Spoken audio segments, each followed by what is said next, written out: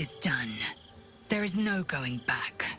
As long as the Undying Queen reigns, I am never to soar unbound over the astral sea, never to cross the one in the void. As it should be. Better a short life built on truth than immortality woven of lies. Better to unite the Githyanki under a prince who would free their minds and honor their bodies. So why do I feel so bitter?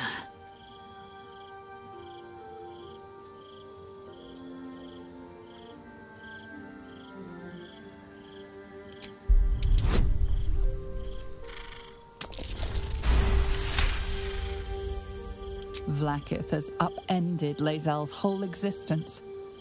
Everything she knew to be true, every plan and aspiration she ever held has been painfully ripped away.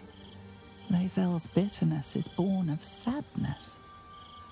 She is mourning the loss of the person she once was, and can never be again.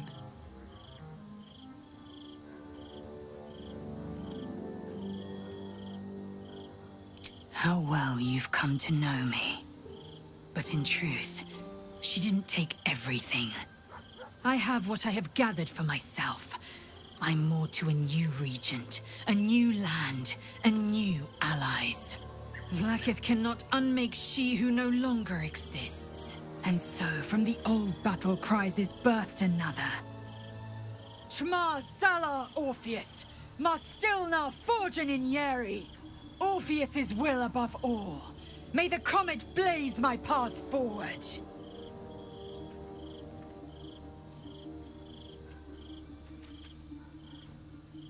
Orpheus's freedom is my want and my need.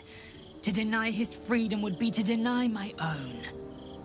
There will come a time when I can think about myself beyond the Lich Queen who enslaves the Githyanki and the prince who would liberate them.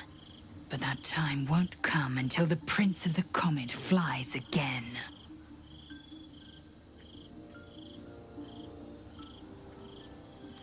Vlaakith's left hand and her right.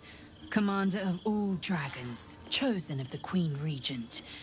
Not since Vlaakith I has a Bart of Vlaakith been anointed. Another empty promise. Only a naive fool would believe otherwise. The kind of fool I was not so long ago. We find Voss at Sharess's caress and retrieve the key to releasing the prince. Orpheus Tough Kinazin.